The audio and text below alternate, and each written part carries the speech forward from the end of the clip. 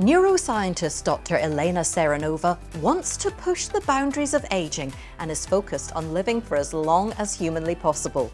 Last week we heard how she's developed through her supplements business NMN Bio a natural nootropics mix to help boost and preserve brain health. Today in part 2 of our interview we're going to hear about her longevity lifestyle, from diet and exercise to her supplements regimen, including, as her business name suggests, NMN, and she shares a little known skincare secret too. I'm Claire Johnston, a journalist on a mission to learn how to age well, look and feel good for longer, and to share what I discover with you.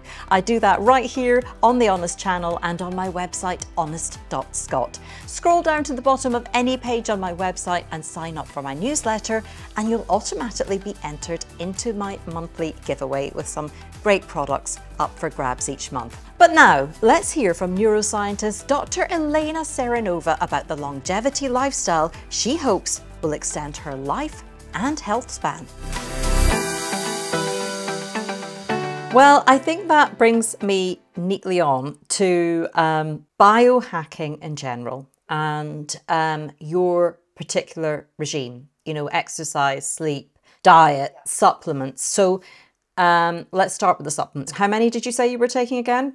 Probably around 30. Because I think it was 25 last time. It's up. 25, 30. To be honest, there are quite a few supplements that I might be cycling during the year. So at any particular time, it's probably around 25, 30. But, you know, sometimes it could be 35. So, for example, for bone health, I would cycle chondroitin, glucosamine, MSM, and other supplements a couple of times a year, maybe.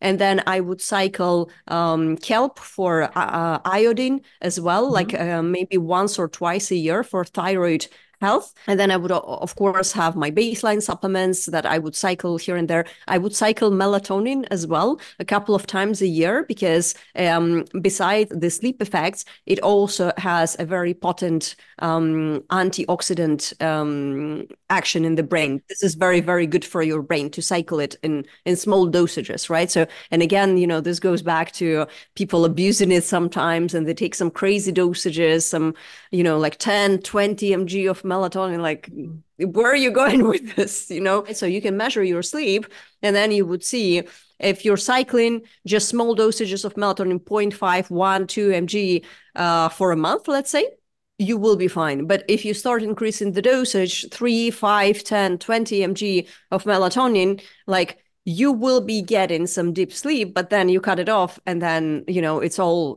crap. Like it's going to hell, basically. You're not getting any more deep sleep naturally because the brain just gets unused to this. And then with regards to my supplement regime, the baselines are probably the ones that I chose to launch, you know, through NMN Bio, because I think those are the most important supplements for us to take. And then another one that I absolutely love is here. So Wild Alaskan fish oil by a company called Wiley's Finest. So I'm not affiliated with the company. I don't get paid to promote them, but this is like an absolute favorite, especially this one, the Peak EPA.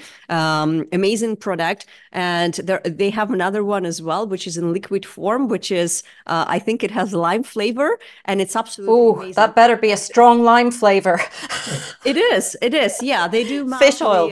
The fish oil quite well. And the interesting part here is that when you take fish oil and you open the bottle, and it like you open it and it smells so bad. It's like the fishy smell is so strong. It's probably oxidized already. And when you have polyunsaturated fats that are oxidized, it's no good for you. It's they're gonna do more harm than good to your phospholipid brain layer. Can I ask why you take the fish oil rather than just eating a lot of oily fish?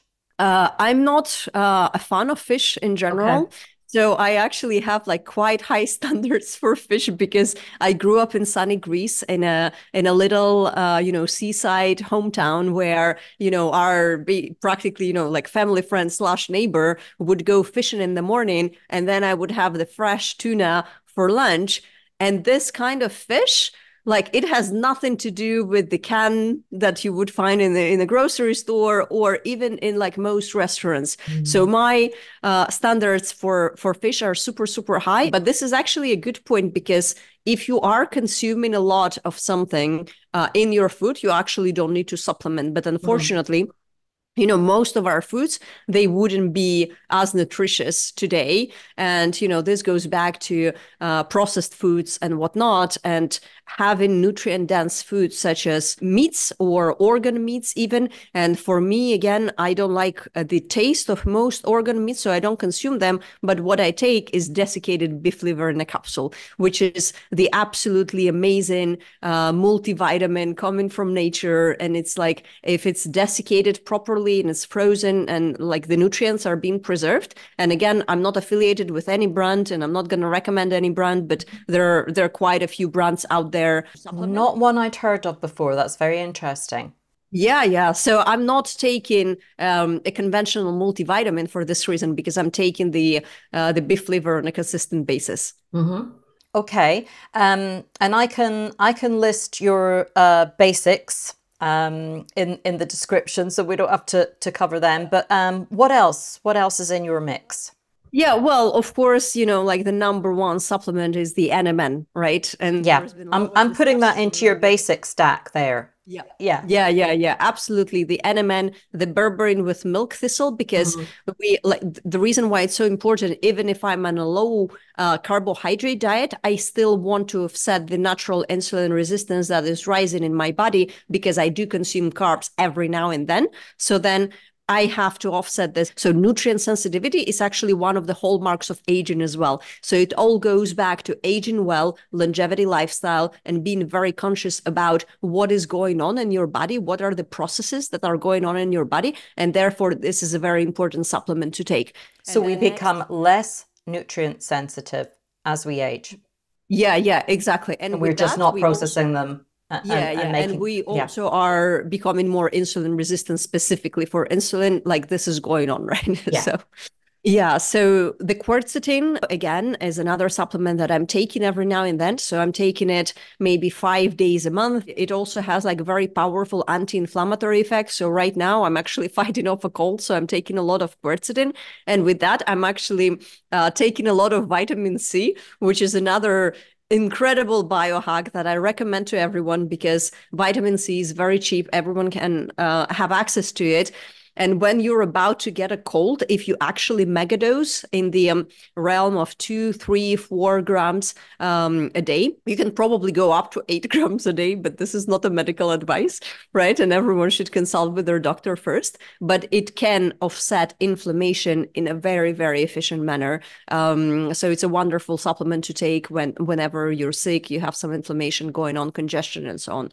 Yeah, so that's the other one. Okay, let's see. There is the vitamin D with vitamin K2 that I'm usually taking, which has undeniable benefits for for longevity, for your skin, for your bones, for everything pretty much. I'm not taking collagen because I take the NMN, and NMN activates the collagen production pathway. I hardly do any procedures for my face. I might do like a facial massage or a hydrofacial maybe once or twice a year, and that's it. And that would be just because I happen to be in a spa, and that's about it. And then it's all about good, organic, natural skincare.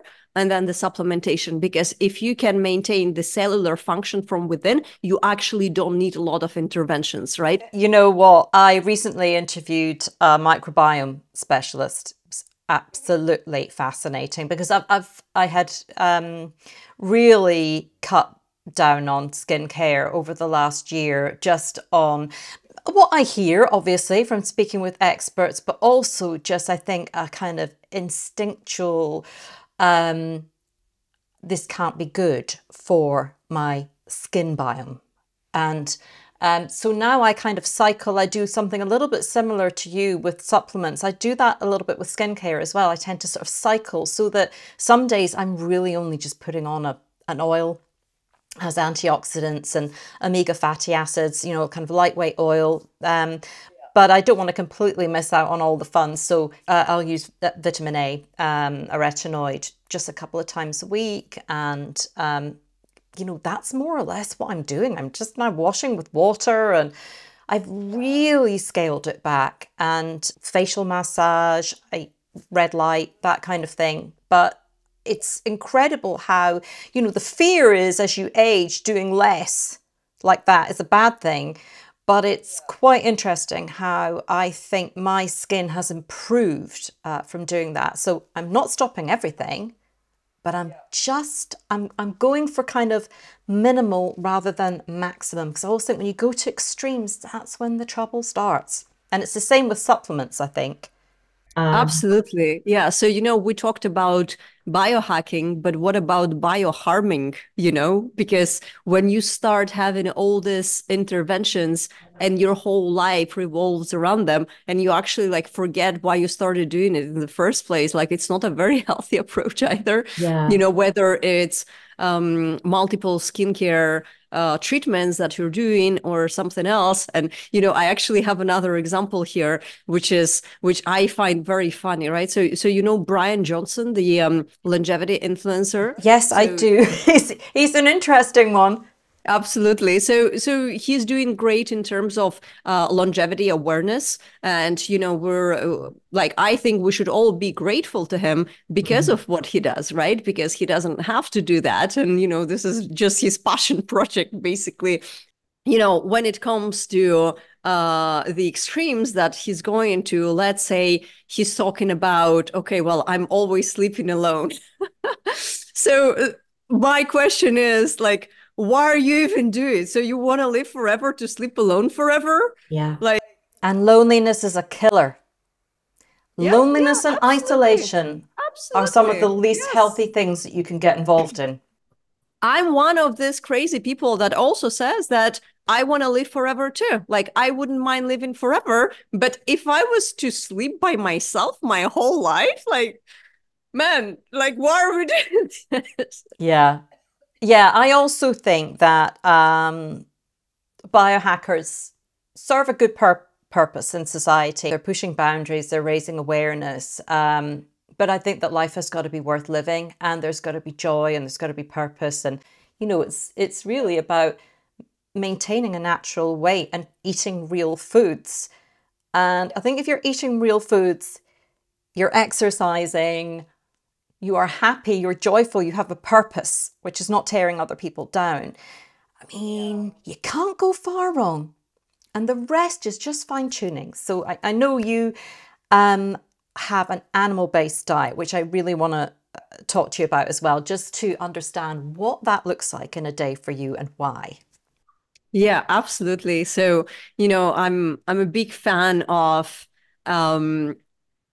investigating myself, of exploring myself, different diets. And throughout my lifespan, I actually have experimented with pretty much all of them, right? So like 10 years ago, I was a vegan for some time. And then a couple of books came into my life, as I said, back in 2019, when I started the low carb diet, because I realized, well, it looks like, our diet is the best for the human body when it's actually physiologically relevant. So what does this even mean? Is that like, what are the foods that we evolved eating and why are we eating them? And to make sure that first there is no there is no processed ingredients in there, and also there is no damage that is being done. And this is naturally what led me to a low carb diet. I mean, I was already not eating a lot of processed food, but then I realized, okay, seed oils and all this stuff, like I don't need them in my body. They don't serve a purpose. It looks like carbohydrates also don't serve a specific purpose. It's not that I'm at a zero carb diet at the moment.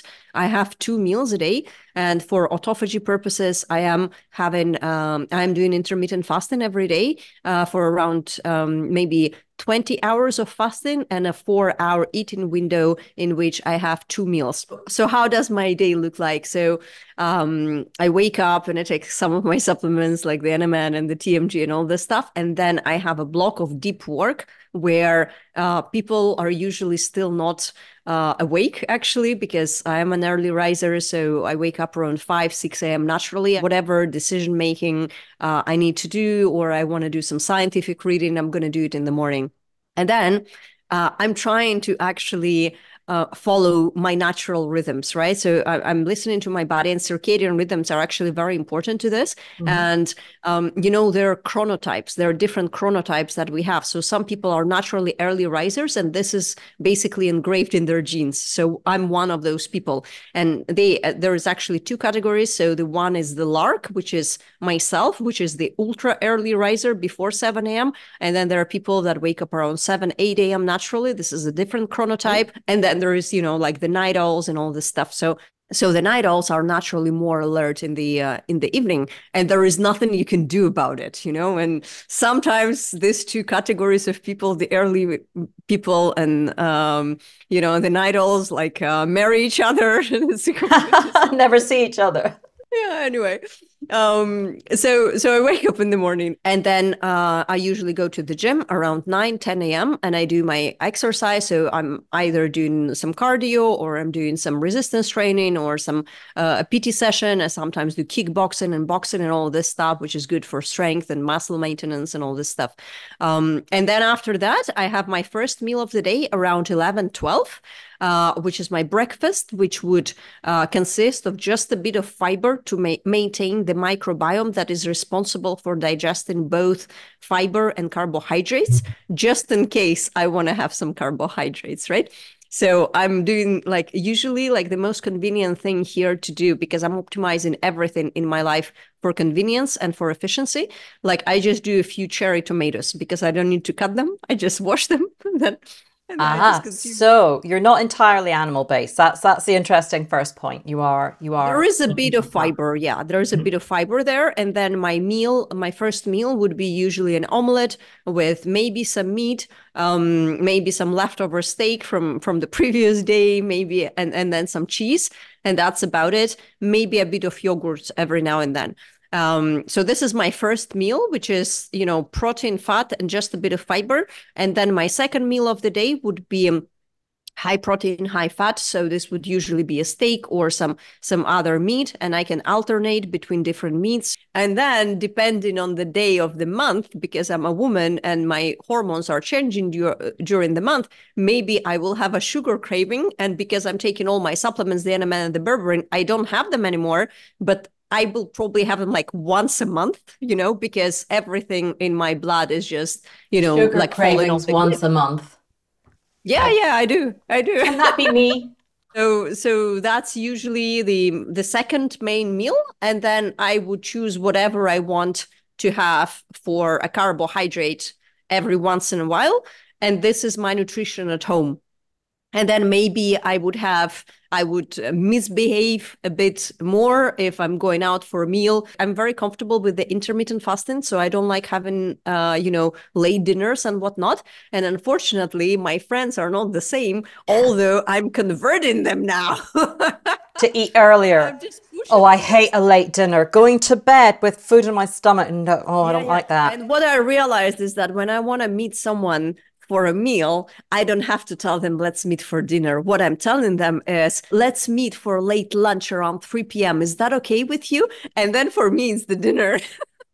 I see what you did there. What I'm doing. Yeah. And now I'm kind of, brainwashing my friends, and basically about the sequence of foods and things like that. Whenever they want to have some carbs, I'm like, no, let's have the fiber first. Let's have just a bit of a salad, and then we have the main meal, and then you have the carbs, And now they start adhering to it. And this is just so rewarding to watch. And because, they're losing weight, they're feeling better metabolism, better body composition as well, which is very important, both for longevity and for overall health, really, right? Because there is an optimal range of body fat that you can have either as a man or a woman. Those percentages are different for the two genders, because the female needs to preserve the fertility, right? So, for example, for the female hormones, you don't want to go too low on body fat, and you don't want to go too high on the body fat. But this is towards the lean range, which is probably related more to longevity, because in all longevity studies that we're seeing, in animals and whatnot, lean animals always live longer than animals with higher percentage of body fat. So this is important. But again, here the caveat is that you want to preserve the body fat percentage that will allow you to also preserve the optimal reproductive hormones. Because if you're going too low, then you're going to start like being infertile, basically. I think that for me, it's very important to maintain consistent exercise for sure, because we need to preserve our muscles as we age. Because like when the muscles start deteriorating and we get sarcopenia, it's hard for us to preserve bone density, because then the bones are not being supported by our muscles. So then it's again a cascade of negative reactions. So we want to offset that as well. So super, super important. And here, if we start this consistency and this intervention earlier in our 30s, let's say,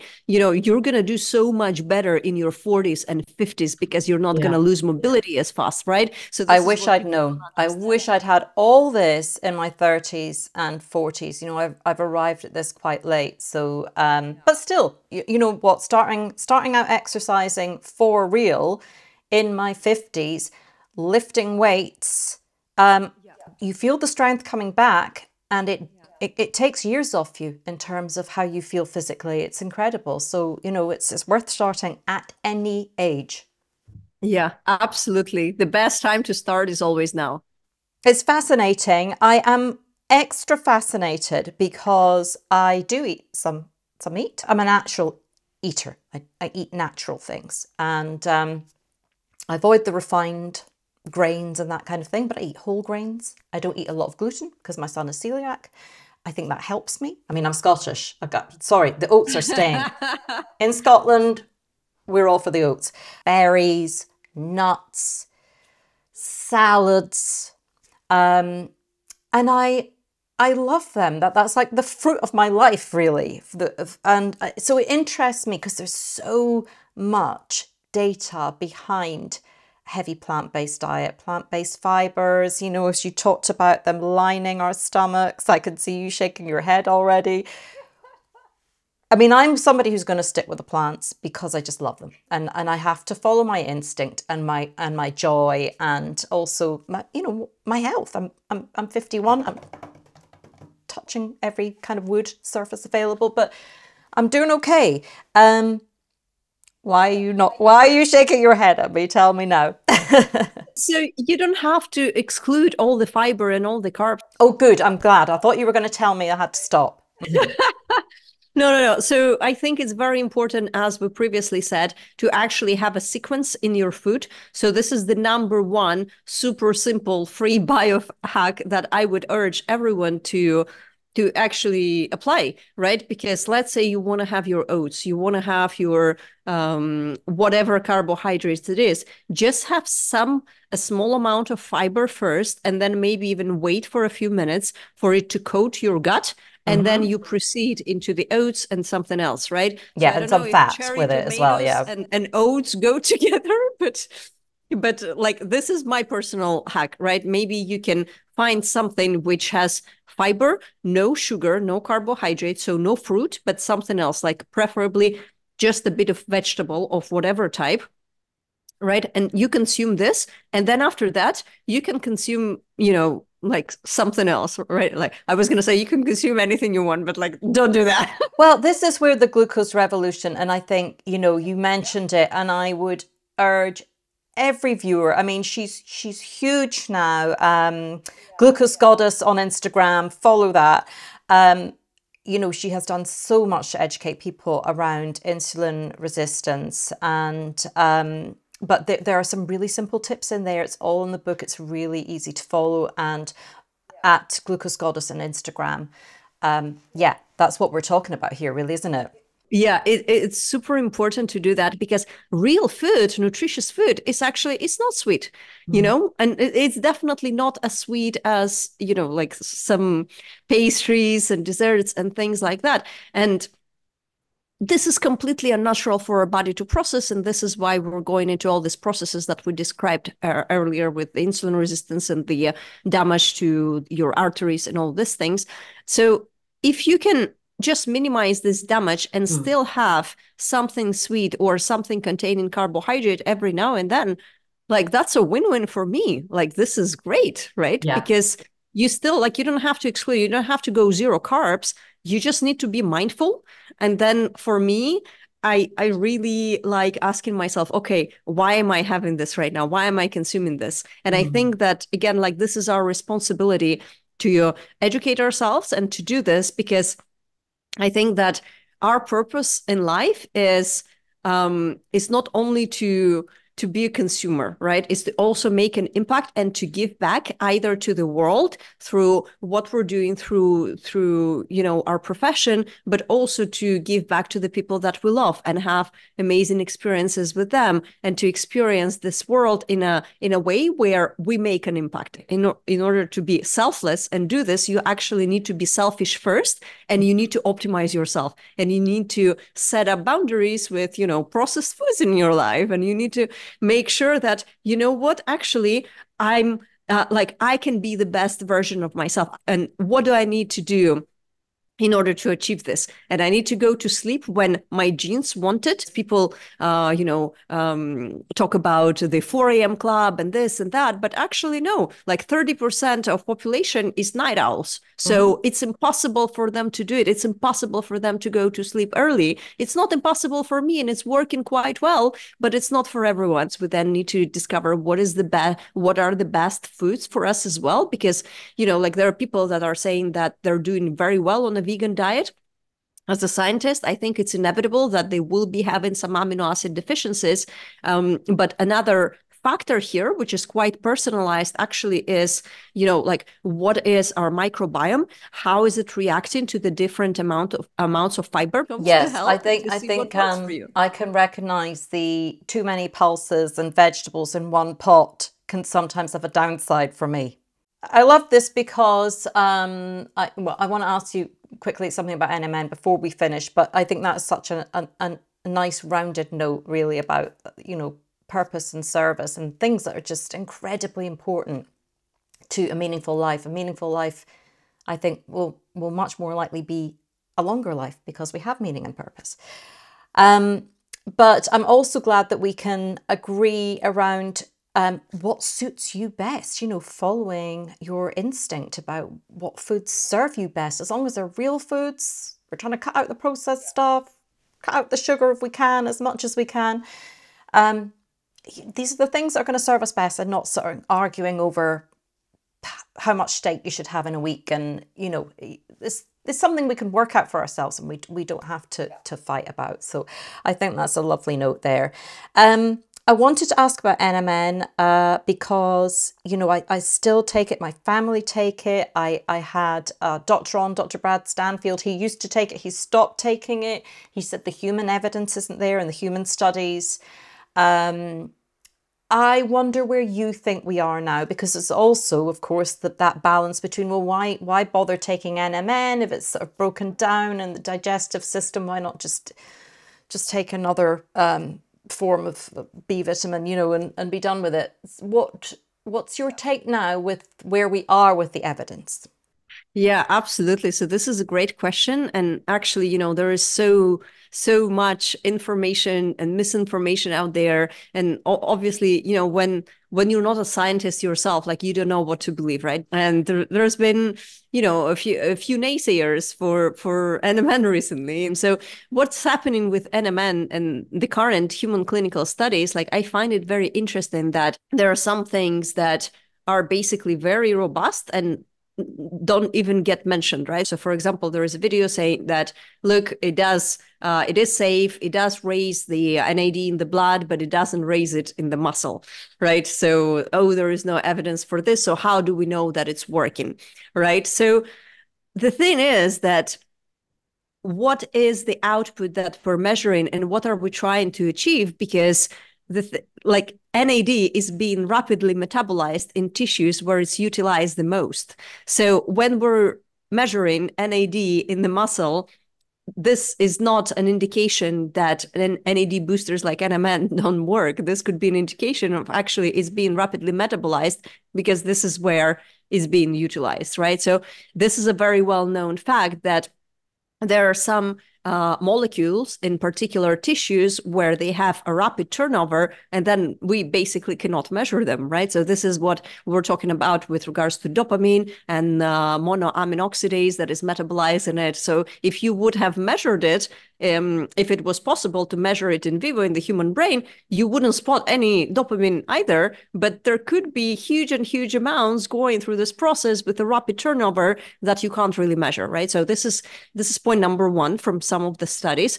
So I'm actually concerned about the output of the studies and the aims and the objectives and how the studies are designed, because there is also, you know, the different dosages that are being tested. There are many clinical studies that are testing at quite a low dosage of NMN. So for example, 200, 250 mg, and then they would say, yeah, well, there was no overall effect, but actually we know that NMN is safe in human clinical studies up to 1.2 grams a day. I know many biohackers that are taking more than that, actually.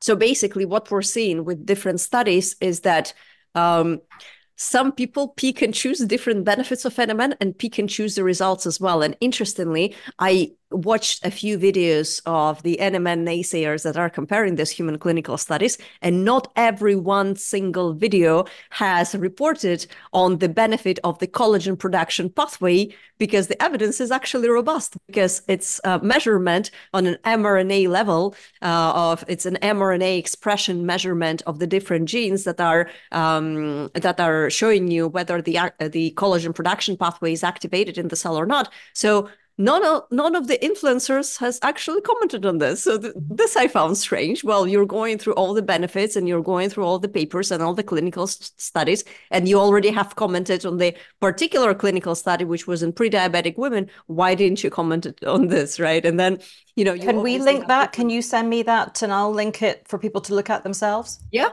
absolutely. It's the study in pre-diabetic women about insulin sensitivity. And I understand that actually when it comes to different anti-aging benefits, we might not even have the proper output that could be measured, because when we're talking about you know, the output that NAD has on different processes like inflammation, for example, because our anti-inflammatory response is also NAD dependent, right? So it's implicated in how our body is actually fighting inflammation. If you take NMN after a surgery, your recovery will be sped up so much. And I had the opportunity to actually experience this myself, because I had a dental surgery. They opened up my gum, so there was a lot of inflammation, like my whole face was swollen. And then for the first 2 days, I wasn't taking any of my supplements. So I was only taking the anti-inflammatory and the antibiotics that they gave me. And then on the third day, I introduced the NMN, and within a day, like my whole face got unswollen. Like it was so interesting how this happened, right?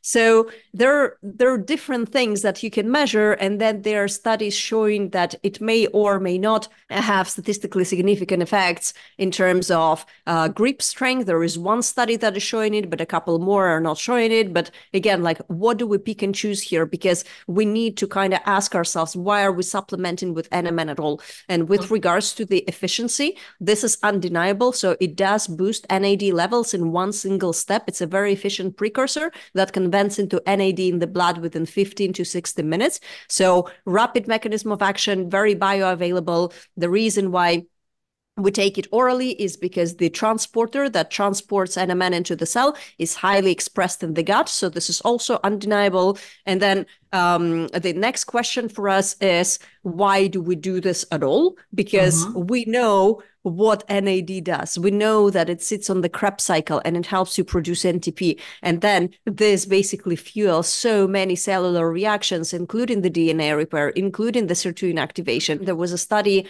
that wanted to see if there is an effect on sleep, right? And then they found at the end there was no effect on sleep. But actually, if you look at the study, very poorly designed. So you have some people taking NMN in the morning and in the afternoon. But why would you take the NMN in the afternoon if you know that actually you take the NMN, it boosts your NAD levels, and then 15 hours later, it helps your body start spiking the melatonin production. So you know that this is a supplement that you take in the morning, and then they just analyze all these different groups and say, oh no, we didn't find any effect on sleep quality. Yeah, of course you didn't. Like, why did you do it like this? I mean, we have continued using it in my family. My dad has experienced significant results really with it in terms of his arthritis and energy. My sister, her arthritis has improved. She has more energy. And now my husband, who doesn't like to be convinced. He likes to make his own mind up on things, and he edits all my videos and it's all going in. Well, he's taking it now as well. Yeah. Yeah, it's one of the few things he takes. Inflammation is an NAD-dependent process, and that's the reason why you're seeing improvement in rheumatoid arthritis, in autoimmune disease. And if you go to Trustpilot and you read the reviews from NMN Bio, there are so many amazing, like heartwarming reviews that I keep on saying, my autoimmune disease is gone, right? I'm not tired anymore. The science is there. We know that you replenish the NAD levels, you can produce more ATP, your mitochondrial function is getting improved. So it's all there, right? So the thing is that when are we going to, to see the data on multiple indications? But for me, the benefits of NMN are undeniable. Sneaky final question. Skincare. You mentioned you kind of stick pretty natural. I have a secret. Secrets. And it's cheap and it's accessible, and there are different. So it's a dragon fruit extract. So dragon fruit extract is actually super, super good for your skin, is super potent and super high in antioxidants and other ingredients. There is a cheap tonic lotion that I use from Sephora. It's literally, under 10 quid. I don't know how much is it, like 3 quid or something. And it's just absolutely remarkable for your skin, right? Dragon fruit. I'm gonna find it. I'm gonna link to it. Oh, I mean, we have an internal team that is constantly researching different compounds for different supplements. So what happened is that we were looking into the compound and the potential anti-aging effects, and then we realized that actually, no, we're not gonna put it into a supplement because the most potent application is for skin. Dragon fruit, #1 compound. There might be other products out there that I haven't just searched up yet that are high quality dragon fruit for acne and things like that. There are a lot of women are struggling with this, or even pigmentation. I think that this actually comes from nutrition, because when you cut off carbs, like acne goes away. It's very, the effect is very profound. There are a couple of very nice products with vitamin C as well, for skincare for sure. And do you avoid retinoids, or do you use them? I do. I don't remember when was the last time I did a retinoid product, maybe like a year ago. There is a new one that is called Nutinol, NEW. It's a Korean brand. I don't know what it is, but it's basically a retinoid analog, and it's not as harsh on the skin. So I've been using that as well. Very good product. I'll try to find the link. I'll try to send you all of those links. Yeah, but retinoids, I'm not doing much, or I would just, again, cycle maybe once a year just for a few applications. But I remember last time I tried it, my skin didn't like it, so I kind of stopped using those, although I used to use them in the past. Yeah. Well, there's so much to come around that, and what balance looks like using some of these stronger actives, because I'm sure they have their value. It's just like everything, we can overdo it with them and we don't quite know what that looks like. But I always think our skin tells us if it's dry, then scale it back. Yeah. Okay, well, thank you so much. I mean, I could just literally talk to you all day until you literally ran out of voice, but I'm not going to do that to you. Thank you so much. I hope you feel better soon as well. Thank you, Claire. Thank you for having me. So what do you think of Dr. Elena's longevity routine? Personally, I'm focused on health span, and for me, that's about eating a diet that's very low in processed foods, eating mainly natural whole foods, trying to balance my blood sugar, working out with weights and staying active, getting plenty of sleep, and taking a few key supplements, including NMN, but being careful around dosages and frequency until we have significantly more research from longer-term trials. But what does a longevity lifestyle mean to you? Or maybe you're still trying to figure it all out. And if it all feels just a bit overwhelming, focusing on the basics will go a long way. If you want to support the channel, you can give this video a thumbs up, and if you haven't already, then by subscribing and hitting the notification bell, you won't miss future videos from me. For now, thanks for being here, and I'll see you next time.